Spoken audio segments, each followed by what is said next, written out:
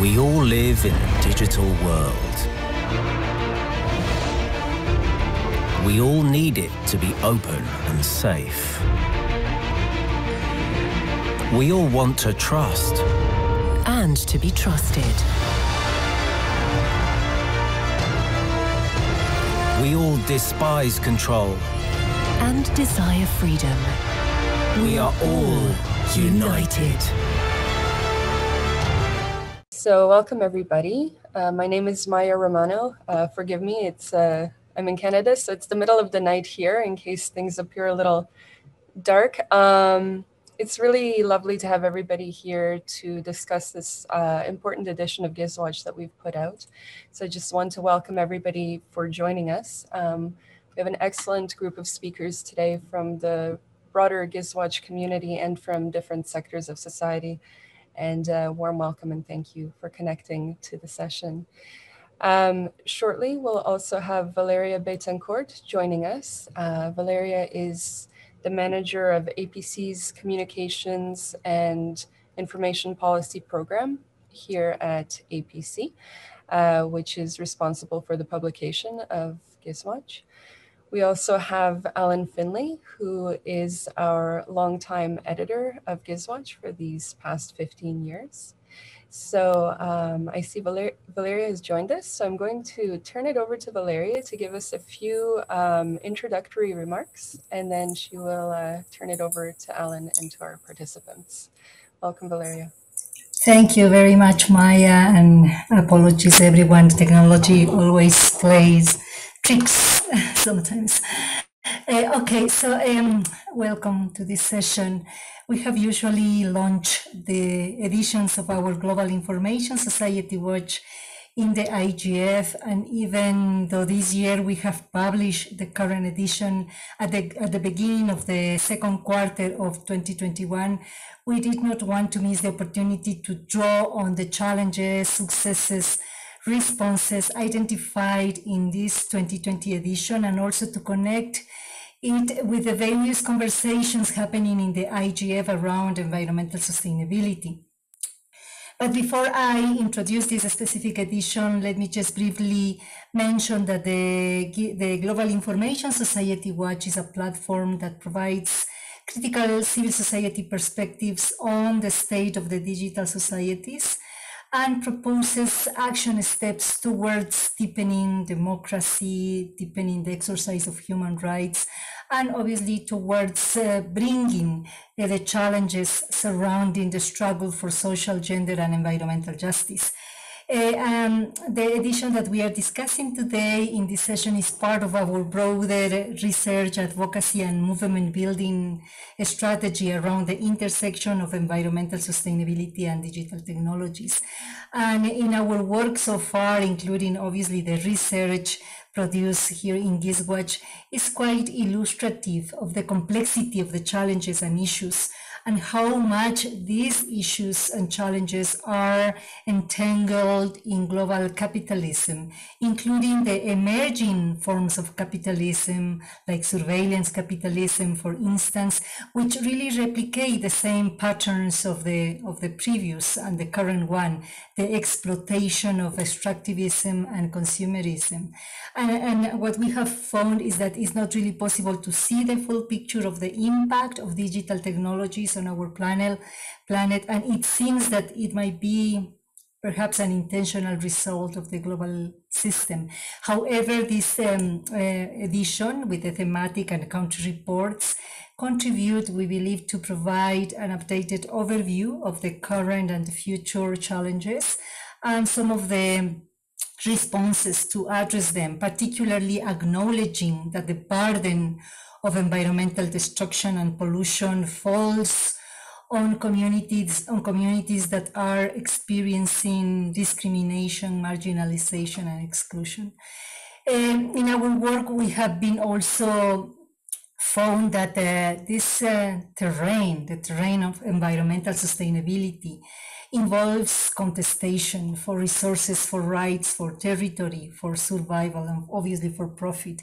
And this contestation that puts the notion of the public, what in the core, no? What's the public well-being, what's the public good,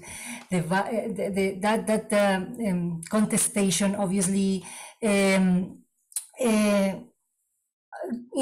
includes decisions that are taken by the different stakeholders and how we actually manage this relationship with the environment. So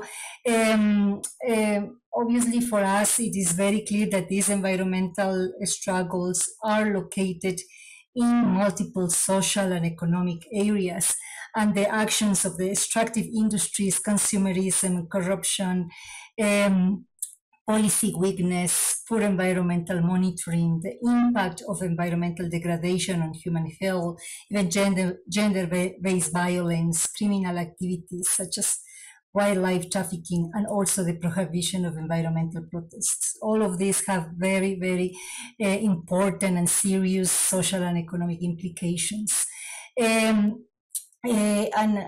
Obviously, so far, we have also found that this is not only about environmental degradation, but how much such degradation is directly related to the well-being of local communities, especially indigenous and traditional groups.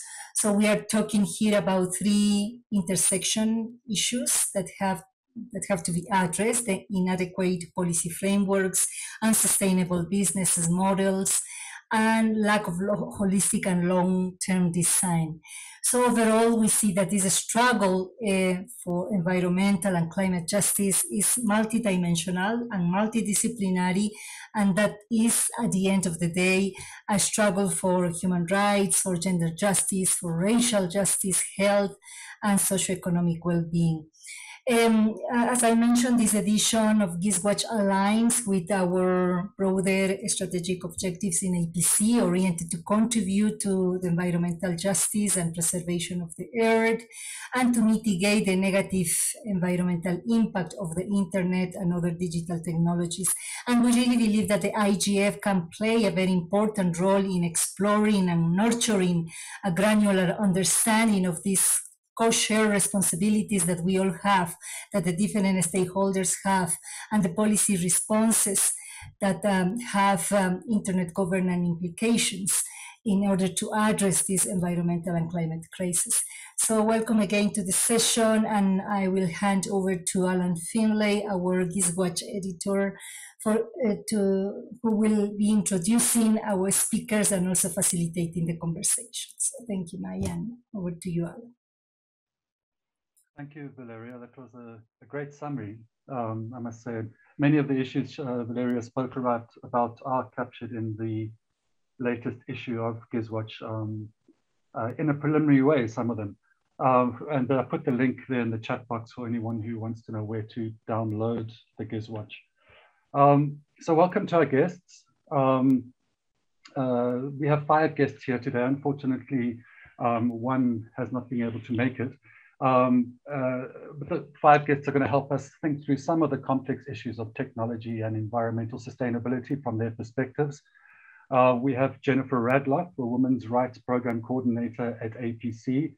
We have Sabani Banerjee Belur, who represents APC as the Regional Coordinator and in Asia and has a specialization in remote and rural access. We have Martin de Waart, a software developer at Greenhost. We have Michelle Thorne, Senior Program Officer and a Sustainable Internet Lead at the Mozilla Foundation. And we have Narmin Abu Bakari, who is a digital rights campaigner with the Greens and the European Free Alliance Group at the European Parliament. Welcome to you all. How this session will work is I will ask Jenny and Sarbani to make some preliminary points and observations to a few general questions. And then I will ask Martin, Michelle, and Narmin to respond to any of the points they raise in any way they feel appropriate. After that, we will open the floor to questions for if anyone has questions from the audience. So please, if you would like to ask a question, use the chat box to raise issues or to make observations. Jenny, I'm going to leap right into to a feminist perspective on tech and environmental sustainability. It can, for many people, be difficult to understand the role of big technology in the context of the environmental crisis. And certainly, as we know, there are examples of technology corporations not taking environmental sustainability very seriously. From a feminist perspective, how do you understand the role of big tech in the environmental crisis? Thanks, Alan. And I took a little bit of liberty and have I'm going to respond to the question and telling a story and then extrapolating a few things from that. So, because I think storytelling can be quite powerful. And please stop me if I go on too long. And I'm going to read from some notes so I don't forget anything. So really, on reflecting on what to say here, prompted by your question, Alan, was realizing how ubiquitous the issue of the climate catastrophe is. So some of the points may be a bit tangential to the kind of big tech. And I want to start with a personal story and then extrapolate some points from that. Because as a feminist, I believe that the personal is political and that we learn from embodied experience. And also to say that we years ago developed the feminist principles of the internet. And I'm wondering if someone could just drop into the chat a link to the FPIs. And we're busy working on a feminist principle of the internet on environment. And in the GISWatch edition is an excellent article by Jess from Surciendo, who are really driving this.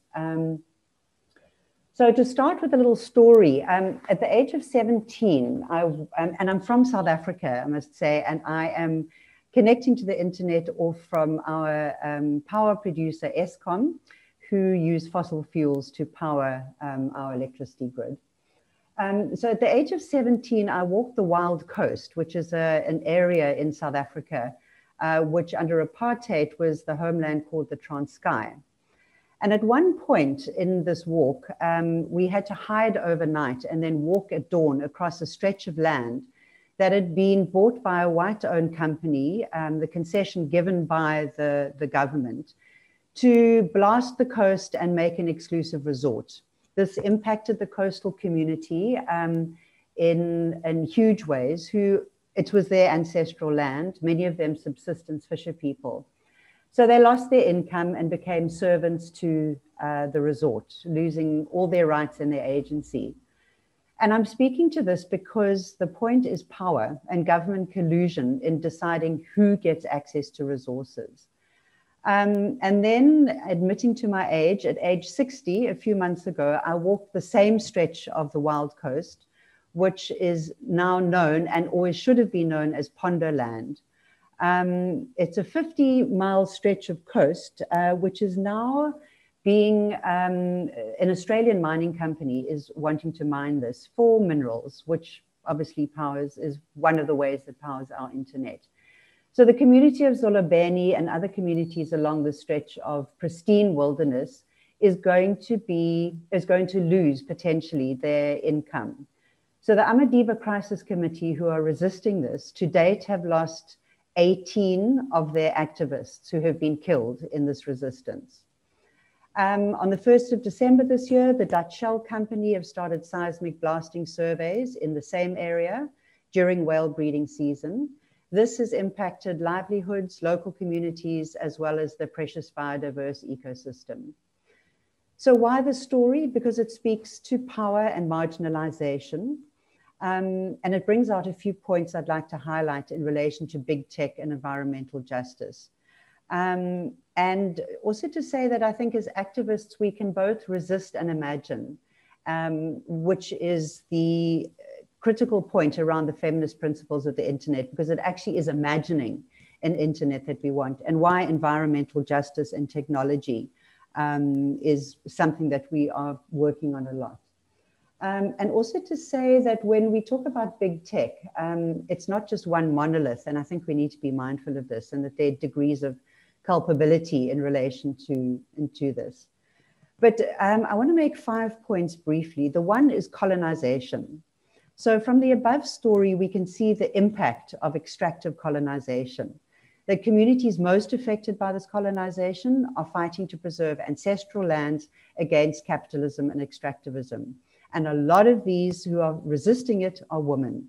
They bear the brunt of this devastation, while the profits are made by the companies, often not South African companies. And this form of colonization feeds tech industry, who largely rely on fossil fuels. So first point, we need to decolonize not just extractivism, but whose information is being shared by big tech platforms. Second point, time is a construct of exploitation. Big tech thrives on constantly being busy and encourages individual use. This energizes an environment of busyness that does not factor in care and rest, which are key to feminist principles. Alternatively, we can share infrastructure, software, and networks through community cooperative services that are based on principles of slowing down and not having 24/7 access. The faster technology moves, the more water is needed to cool data centers, the more energy is needed to power the system, and more waste is produced. Third point, and I'm naming this taking from Dr. Safaye Noble, the algorithms of oppression. Climate misinformation has a devastating impact on perceptions and behavior, and big tech can be a driver of this misinformation, with algorithms that are defined by who they are and where they're located. Again, the power that big tech has silences some voices, and usually voices with less structural power. And this invariably includes Indigenous people, queer people, young people, and people of color. And then a good example of this, which really struck me, was in terms of marginalization of certain voices, was when a young Ugandan climate activist, Vanessa Nakate, was cut out of a photo taken with other young white activists and other young all-white activists in Davos. It's just an example of erasure and silencing, which values some climate justice opinions over others, and we need to be really mindful of this. Fourth point, surveillance technology and environmental justice activists. We know that women human rights defenders are usually the most at risk in communities who defend land and territories. And we've seen this a lot through the Women Human Rights Defenders International Coalition, which APC is part of. And this includes those from communities, like I mentioned, from Xolobeni. And this surveillance technology is developed by big tech companies, sold to governments, and used to monitor and silence activists. So this, I think, is an incredibly serious point we need to take into account. And then a fifth point really is looking at the green energy industry, which to a point has become the new field for extractivism. So we need to be really careful about that. And then just to end off, so those are sites of resistance. So I think it's really important to imagine ways forward. And just a quote from Jess's article in GISWatch, thinking inside of the capitalist framework only enables capitalist solutions. So I think we need to be mindful of this. And I think the IGF is a really important space, as Valeria's already mentioned, where we can engage with digital rights activists and bring in the voices from the environmental justice community. And then just to finish off, I want to read the start of a principle on a feminist internet and the environment. And this is what we've developed thus far. And it reads, a feminist internet respects life in all of its forms. It does not consume it. Our proposal for a feminist internet principle in relation to the environment re-signifies care towards an ethics of collective care in choices around the design, extraction, production, consumption, and disposal of the technologies involved. So thank you for your patience in listening to me, and I'll hand back. Thanks, Jenny. That was great, fascinating. Sarbani, you have, you're of course the Asia coordinator for APC, but you also have experience in community connectivity. Of course, we know community networks is one form of this. There are other hybrid or different kinds of different but allied kinds of networks at the local level.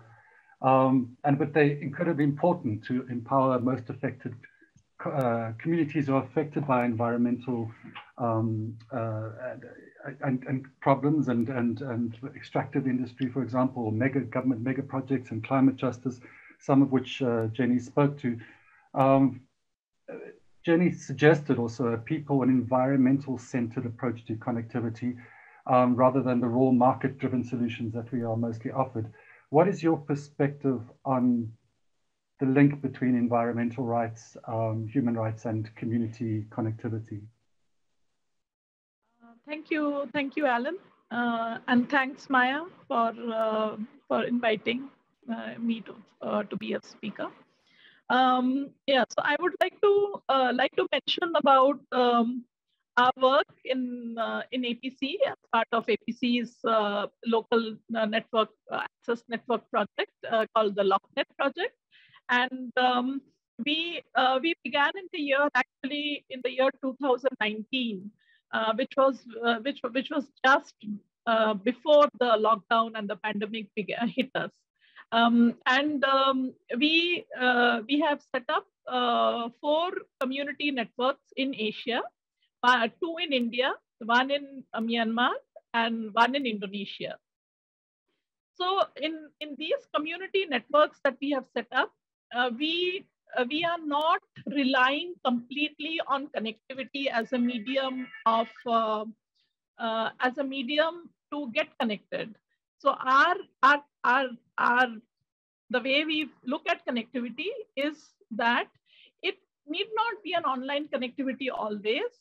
It can be an offline connectivity as well. But the most important thing about this connectivity is connectedness amongst the people in the community that we serve. So this is the crux of our network. And the network is built on the needs of the community. So if there is a need by the community to set up a school and get connected through online or offline access, so we let them do that. So it is sort of it's a sort of an open playing ground for everyone, the communities, to decide how they would like to set up the network and for what purpose. Now, most of these community networks organizations with whom we work, not only in Asia, but in Latin America and in Africa, are organizations that work with remote rural areas where the telecom infrastructure reach is sort of very less because of low revenue per user and things of that sort. Now, in most of the cases, in most of the organizations, what we find is that the connectivity needs has been directly related to environmental sustainability and environmental preservation and conservation. Let me give you examples of the work that we have done. In India, there are 2 community networks that we have seeded to grow. One very close by to Mumbai, to give you a context of the space. And another one 50 kilometers away from Bangalore. Bangalore is a location where another community network has been set up. Now, in the community network where we seeded to grow nearby to Mumbai is a location where indigenous tribes are located, and they have a lot of local knowledge about the biodiversity around them. They exactly know where is the tree, which tree is where, which tree gives fruit at what time of the year. Everything is known to them. And they did not have a repository of that knowledge. So that knowledge has been passed down generation after generation by word of mouth. So their need was to preserve their environment around them, the biodiversity around them, and work through creating a local knowledge repository, which is called the Biodiversity Sharing Platform, which has been knowledge sharing platform, which has been made, which we created as part of the APC's funded project. We created this platform for them. And in this platform, the communities come together in an offline network, in an offline mesh network, through the phones that they have, they either record interviews with community members or click photographs. If they have a smartphone, they click photographs of the different types of biodiversity, flora and fauna around them. And they upload in the local access server. So this has created a local knowledge repository of theirs, which is very essential and was the need of the community. And now the question comes that we can't just talk about environmental sustainability without even uplifting their livelihood, their standard of living.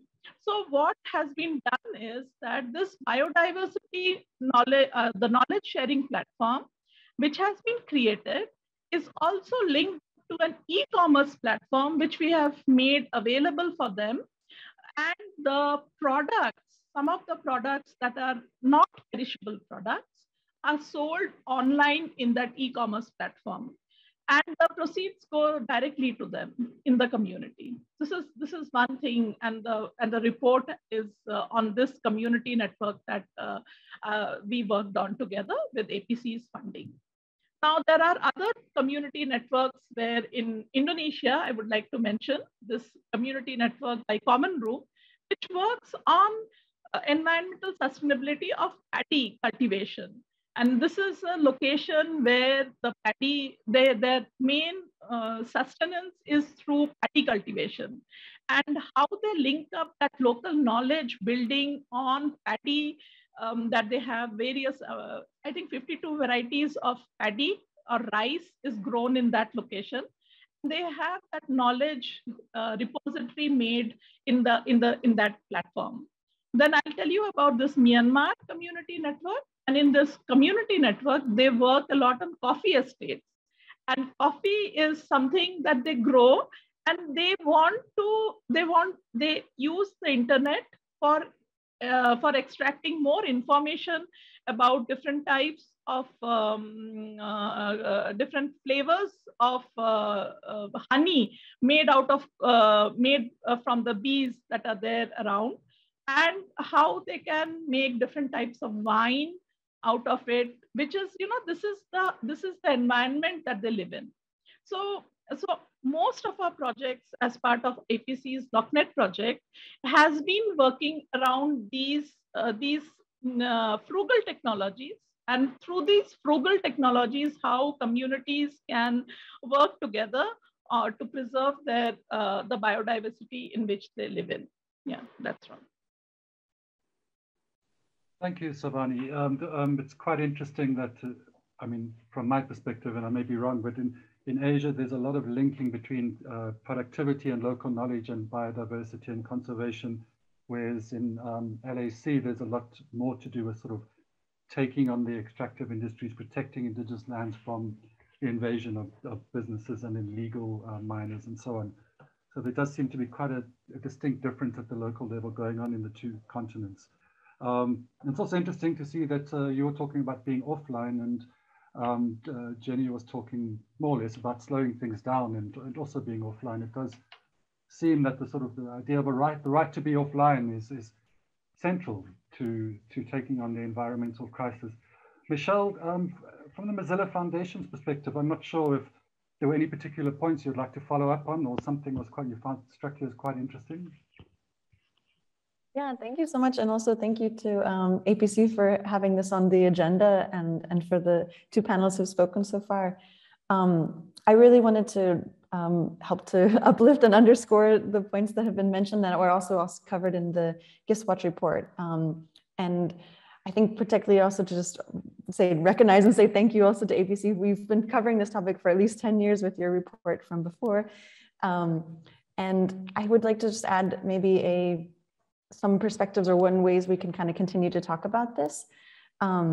So one of the phrases, or at least that I'm interested in testing with you all, is what does it look like to talk about a fossil-free internet? And how might we get there by something like 2030? I think this question, I'd love to hear feedback also from the APC community, whether setting a kind of goal like that seems measurable and achievable would be a way for us to make clear progress on these issues, knowing that, of course, there are much more and bigger systemic pieces to pick on. But that would be one thing I'd love to hear people's feedback on: a fossil-free internet by 2030. And secondly, many the panelists have spoken about the importance of understanding big tech and its role in extractivism.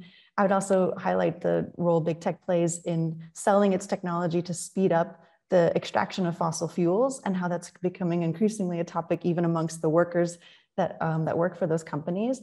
So I guess, and a question that also had to ask this group is, does the idea of divesting from big tech resonate, and how might that also help play into kind of an advocacy narrative, both divesting in terms of moving finances, but also our attention, our time, and our infrastructure away from big tech.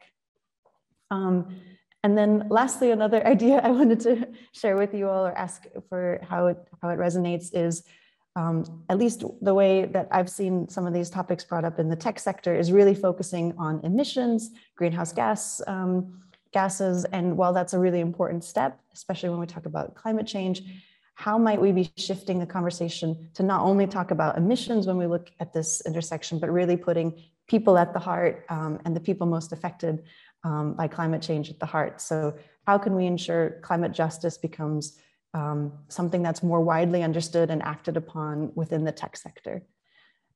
So thank you. I hope that's a helpful addition to Alan. But yes, would love to hear people's thought on this idea of a fossil-free internet by 2030, divesting from big tech, and centering climate justice in the tech sector. Thanks, Michelle. Just a clarity, divesting from big tech, do you mean, okay, so you wouldn't, literally in the stock market, you wouldn't buy the shares and all that kind of stuff, but what else do you mean practically, just for my purpose, for clarity? Yeah, so I think there's definitely the financial mechanism. So riffing on the divestment movement in general, which is like there's a lot of money being made in big tech stocks, and they're often seen as clean and green stocks. So maybe there's ways for us to question that, and also ensure investments from various institutions reevaluate. But I also think that means divestment in different ways. Where is our data living? What services are we using? What platforms? And so that part of that divestment means also shifting resources to build alternatives that are sustainable, inclusive, and just. So I would just wanted to, this is a very new concept, at least for me. So I'm curious if this resonates with people, or if there's ways we could build on that kind of advocacy approach. Thank you. Thank you. Very interesting. I'll take comments from Narmin and Martin first, and then we can open it up for discussion around the various points you raised, if that's fine. Narmin, from your side, I mean, was there anything in particular that you found interesting from what anyone said so far? Yes, completely. What I found super interesting is the impact that it has on the extraction and mining on communities and on women particularly. So we recently published a study that really looks into the impact that tech can have on the environment, and one of them is the biggest of it is actually the manufacturing, which also includes the extraction. So having that in mind, knowing that 71% of the impact is caused during that phase, remind us of the importance of having products that is not being produced, but try to get fewer products to that extent. So the repair, the reuse perspective is really important, because it really actually reflects how we could ensure that these communities are not being impacted that much. So it sounds like it's not really linked to the feminist, but also the decolonialism, but in fact I think it's one way of also trying to have a more ethic tech, a respectful and sustainable one. Thinking also about that the use of tech just in general, this is one of the second impact that we see on the environment, and I strongly believe that providing ways for people to not overspend time on the phone, and creating stopping the incentive of spending more time, spending more energy would be also a way of protecting our planet in a way. And I could also share the study because it comes from it really tries to goes into a life cycle assessment of the impact of environmental tech, meaning that it goes at every different phases and try to see where ethic and sustainability can be put into account or rethink as well. So yeah, definitely sharing it not right now in the chat. Thanks, Don. I mean, just because I don't know, it's obviously, you know, from Southern Africa, for example, we see the Green Party doing very well in Germany, and you obviously represent the Greens in the European Parliament. How seriously is the issue of the impact of technology on the environment, the negative side of the dark side of technology taken in Europe amongst you know, environmentally conscious people? So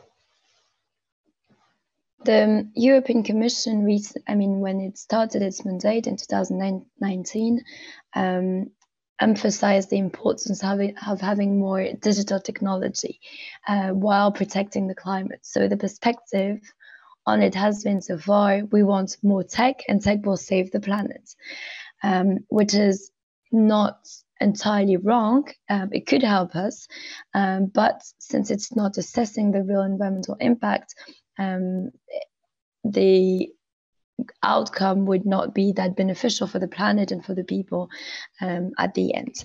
And I think this perspective has been really amplified so far by this race towards different countries, the willingness to be sovereign, also from China, which also make European countries invest even more in technologies, but energy-consuming technologies. And however, it doesn't mean that it hasn't taken into account. It has only taken by the European politicians from a more right to repair perspective. So the European Commission is going to propose different legislative proposals.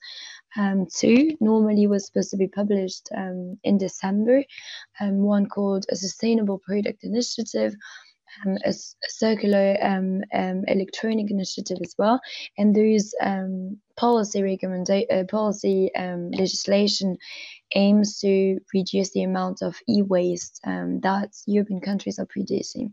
But since it only takes into account only the repairability aspect, it is not good enough to at least minimize the environmental impact of digital technologies. Now, we've decided to produce that study, also because we've seen that the lake of data is enormous. We have difficulties within the European Union to have consensus information on the real cost and real environmental impact and health impact of digital technology.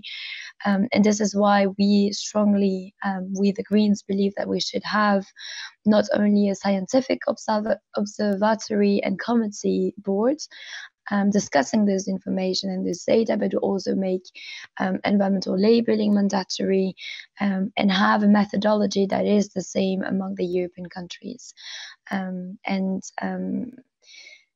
This is what we're trying to achieve, and we really hope that this study will also shift the perspective on the importance of really having the data, but also assessing the impact at every stage. So it's not only about the use and the e-waste that we are creating, it's also about the energy consumption of our manufacturing, also of our data center. So at every stages, we have to think about the rebound effects and the different impact that it could cause.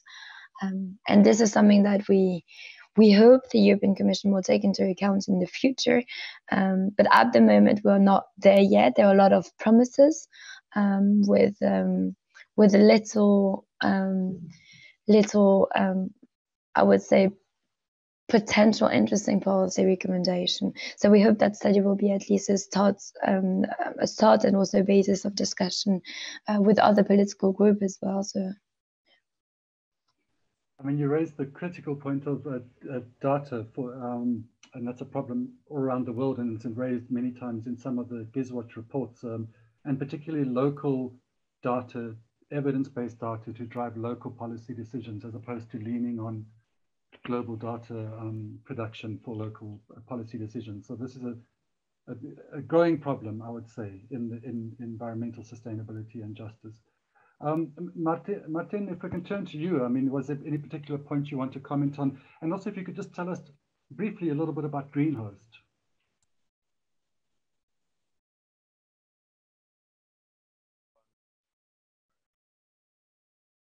Everything you've been saying resonates with me completely. And I want to lead with that also because I like to find the places where I disagree rather than trying to say everything again, but in a different way. So first, I think I'm the only one in the panel that's from a commercial company. So I really appreciate the critique on capitalism, and I mean I share the critique as well. But something that Jenny said resonated with me. It was that thinking inside a capitalist framework only brings capitalist solutions. And as Greenhost, this is something that we are trying to do. So we, I think I'll just try to explain what we're trying to do, and I would hope that Jenny has some time to respond to that as well. So as a company, we try to keep our income partly from commercial customers that want to host their websites on the internet. And what we do for them, as well as for all our other projects, is we try to do that as sustainably as possible. So first, to do anything sustainably on the internet, first thing you need to consider is reducing the footprint or the whatever it is you're trying to do. So that means, for example, that several customers that host websites with us would be hosted on the same virtual machine that would share a virtual machine with a bunch of other, or would share an actual machine with a bunch of other customers on different virtual machines. So we're trying to cram as much processing power into one server as we can. This is a common practice, but it's also a sustainable practice. And then on top of that, of course, to make everything we do sustainable, we need to do it on green energy. And like a last bit of what we're trying to do is also make our office sustainable. So we get secondhand furniture, we eat vegetarian and vegan organic lunch, and that kind of stuff. But that's really a small part of the footprint of the company as a whole in the end.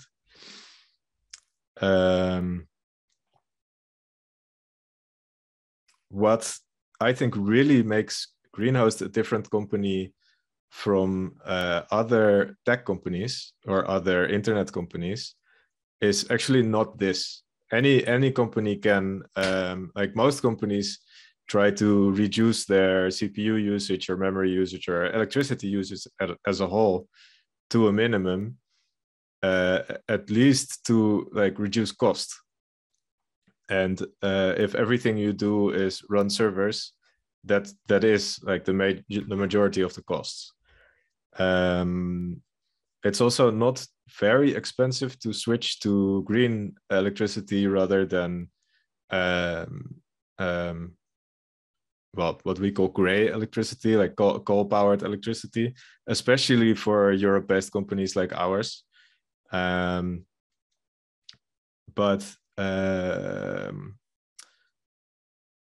at the same time, when you do, it's something that you can use for marketing, right?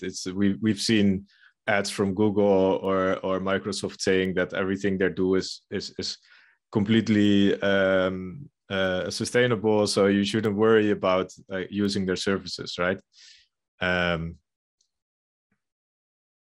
So then what is it that sets us apart? And that's, I think that we don't, even though we are a commercial company, we don't prioritize income we don't prioritize money as a goal. So especially in the capitalist system, that is supposed to be the what you do, right? Especially if you have stakeholders. We are not we don't sell stocks. We are not on that market. It's one of the decisions we've made to make sure that we don't put money first, but we try to put people first. Now, what does that mean? It means that we have a special hosting cluster only for social good projects that don't have to pay us anything.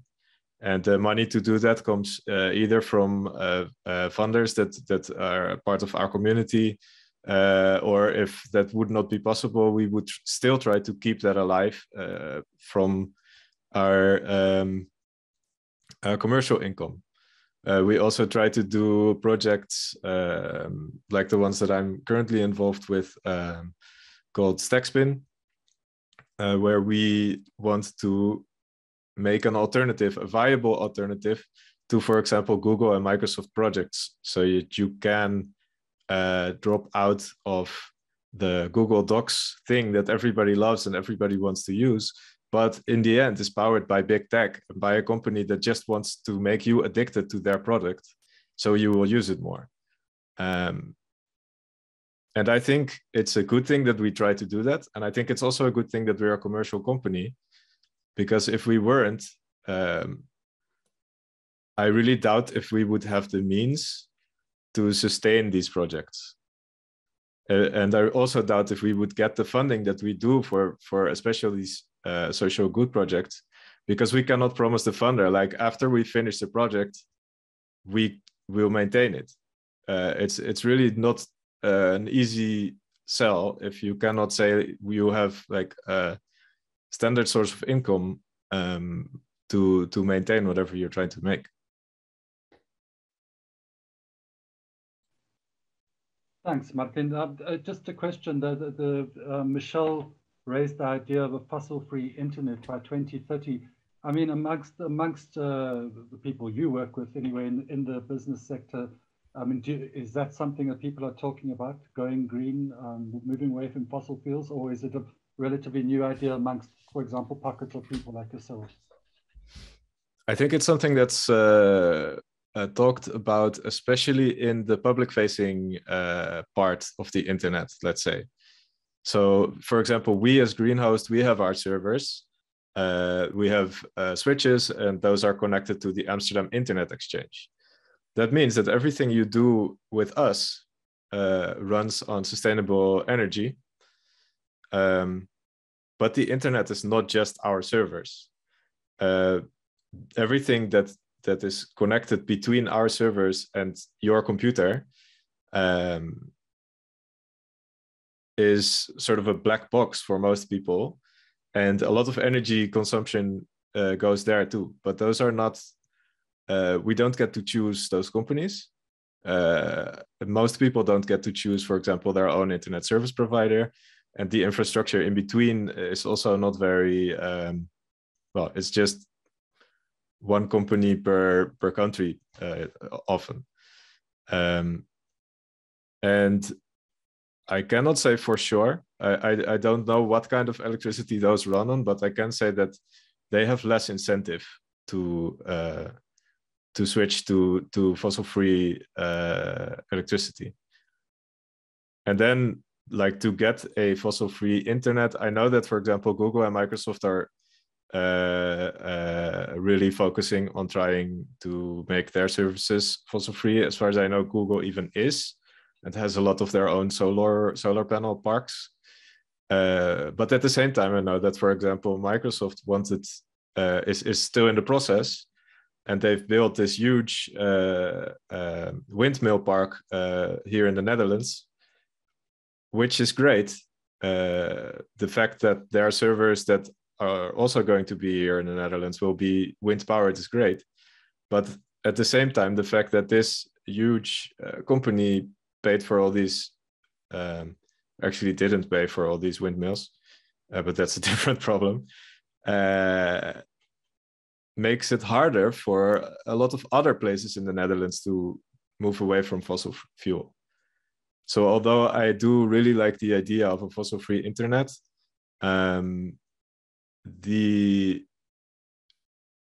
we should be striving towards a fossil-free world, right? And prioritizing the internet over anything else. Yeah, it shouldn't go at a cost of other things that should also become fossil-free. Thank you. Jenny, Martin sort of wanted to open up to you from his comments around, the question's obviously a big one, but he was saying clearly that agents can be agents of change within a kind of business capitalist environment. Yeah, and I completely agree with you, Martin. And I think that, I mean, that comment comes from some of the discussions we've been having about imagining a feminist principle on the environment. And one comment that came through is, we shouldn't be talking about sustainability. We should be talking about decolonization. And I think I really like these radical inputs, because then it broadens our thinking and it broadens our ability to resist what we're trying to resist. So I completely agree with what you're saying about making other choices other than Google. And I mean, APC has been trying to do that since forever, since we started, you know, kind of promoting free and open source software. And it becomes really complicated. And we found this in our feminist activism, is often communities we work with are just given you know, a laptop that already has Microsoft. So to try and shift to other things is difficult. But I think also what we've learned in imagining a feminist internet is to think out of the box. So it pushes towards those alternatives. And yes, we work within a capitalist system. And yes, you know, I'm a vegan, but I get a lot of flack from, you know, friends because I'm middle class. I can afford it. Whereas the communities I was walking in recently, you know, they don't use energy, much energy. Food choices are limited. The food choices are sustainable. So it depends on what lens you're looking through and where you're located. And I think that's why these conversations are so critical, and why, as digital rights activists, we need to bring in environmental activists. And I also agree that a fossil-free internet, let's work towards it, and that will be one aspect of a fossil-free world. But I think what this conversation has given me is a sense that there are people that want to imagine something different, and we have got to start playing with those differences and imagining. And Martin, I would totally use your services. So yeah, thank you for that. Sarbani, I'm curious. So community networks, if they work on sustainable energy, they use solar panels and so on, is that just the community waiting for development to come to them? I mean, if the electricity came tomorrow, would they all just plug it in? Or is it just or is it something that genuinely those communities believe in? I mean, from the tech perspective, I'm talking about. Yes. So from the tech perspective, I would like to mention that here in these in these communities that we work on, they would like to work a lot on frugal technologies, and I really feel that the technology development should not lead into standardization for rural communities or rural connectivity, because I feel standardization is only one way of technology development that can just lead to a roadblock. And for rural communities or rural communication, for example, the need for technology diversification, technology expansion has to be very crucial decision making of the communities themselves. We just can't, because are we thinking about how much of power, how much of electricity are we saving when we switch on these devices in the rural areas? Or are we thinking that can a local entrepreneur or a local technician become available when these devices are switched on and deployed in the rural areas, and they are not, because once it goes down, it is either thrown away or it is not used at all, because there is no capacity building in these remote villages where people can tinker about with the device and try to repair it. That is not happening. So rather than going on the way or the direction of standardization, I would say that we should go into this in the direction of localization of technologies, and where the role of frugal and foundational technologies are very important, because like for example, I would like to state about the use case of Libre router. For example, Libre router is an open source hardware router, and the very vision of this router has been that it can travel from one country to the other and get customized according to the needs of of that country or the rural communities in that country. And nothing is closed source in that. Everything is open source. And thanks, Sarvani. We're just running a little bit out of time, and I just want to, so thank you very much. I'm sorry to interrupt you. 30 seconds, sorry, Sarvani. 30 seconds, Michelle and Narmin, if you want to just make a comment at the end. Sure, yeah, thank you for making the space to advance these issues and also for working on them for so long. And I really think, yes, let's work together towards a fossil-free and just internet together that's in service to a larger transition for the world. And let's build these alternatives that we're talking about, divesting from big tech, but investing in local, sustainable, inclusive solutions. Yeah, thank you for this great panel. Namin, final comments from you? Yeah, thanks a lot as well. I really appreciate this conversation, especially when from a legislative perspective, we sometimes don't have the perspective of the people on the ground. We don't want to have a legislation that only impacts the European Union, obviously, because it's a global problem. The current problem is not only affecting our European citizens, but everyone across the world. So having this discussion and following up with you is really important, because we do want to take that reflects the fields, the impacts on women, on different communities, and I'll be more than happy to touch base later on how we can build that ethical, sustainable tech later. And thanks again. Well, thank you, everyone. I really appreciate your participation. Maya, would you like to close? Sure, just a big round of thanks to all of our participants here and everybody for connecting with us. This was really a valuable meeting space, I think, for all of us and for all your voices to come together, and we really appreciate your time. And I've reposted in the chat the link to the full GISWatch report, so you can download that online if you haven't taken a look yet and find all the reports in there. It's a really great resource, and we're looking forward to continuing this conversation with everybody. Thank you so much.